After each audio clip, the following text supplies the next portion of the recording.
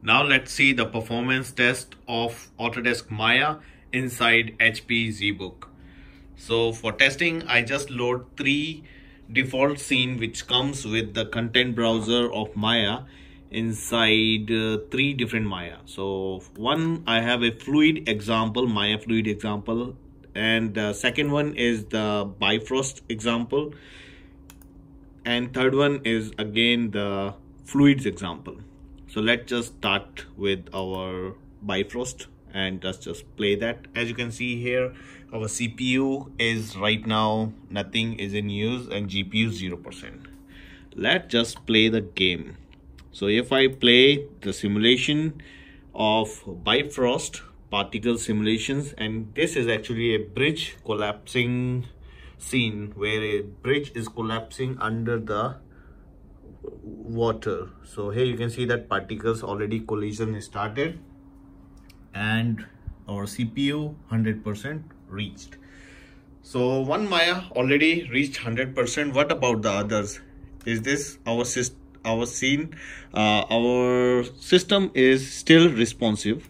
We can move around things, and the simulation going on in this Maya, this is not responsive. This Maya is somehow locked, but your system is free. Your system you can actually use for something else also. Okay, so now we have, since this Maya free, let's just play the simulation here also. So meanwhile, now our this simulation is also playing and we are getting a FPS around 7 or 8 because our parallelly 2 simulations going on in this. This is live, no caching, and I did not cache anything. So this is everything simulation calculation going on live. Okay, and your CPU now fully 100%. GPU is no issue. Now let's see we have our third Maya open, and this simulation is very heavy, heavier than these two. So still my system is responsive.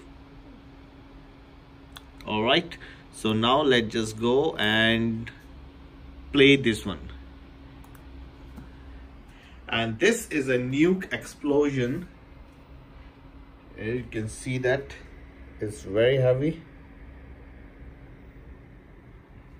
And the FPS we are getting is around 1 or 4 FPS. And that is when we are actually 3 simulation parallelly running. And now I can see the system is getting little bit there's no proper response, but let's see. No, it's actually responsive. I can see things there, no problem. And memory is 8 GB used so far. GPU is not used because we are not going with any GPU part here. Okay, so with that we run parallelly 3 Maya. Let's stop one by one. So let me stop this, and our Bifrost simulation, stop that also. Since our both Maya stuff is stopped, and now we can see the simulation is again going on. It's very good explosion. Put it back. Now let's just maximize only one. So right now our all Mayas, I actually stopped all simulations. Now only one Maya is active, and previously we get the frame rate of around 3 FPS. But what if only one Maya is running? If only one Maya is running, then you will get around 13.3 FPS, and this is when you actually make the resolution higher, because I just increased the resolution for this. Previously this resolution was 40 40 20. So 40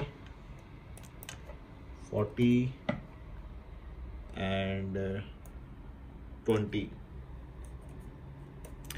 With 40 40 20 we should able to get the pretty decent frame rate, 34 FPS.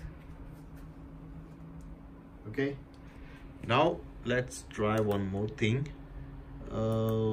Viewport 2.0 is selected here, and performance GPU,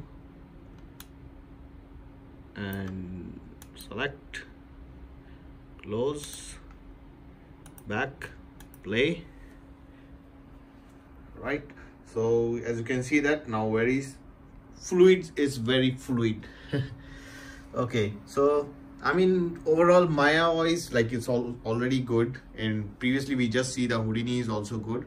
And guys, this is not just full and final review of Maya working with RTX card or Intel card, because this topic is definitely very big, and in this video I just want to give you one understanding of some initial idea about how this system, how this software works with HP ZBook, and the first impression of these softwares.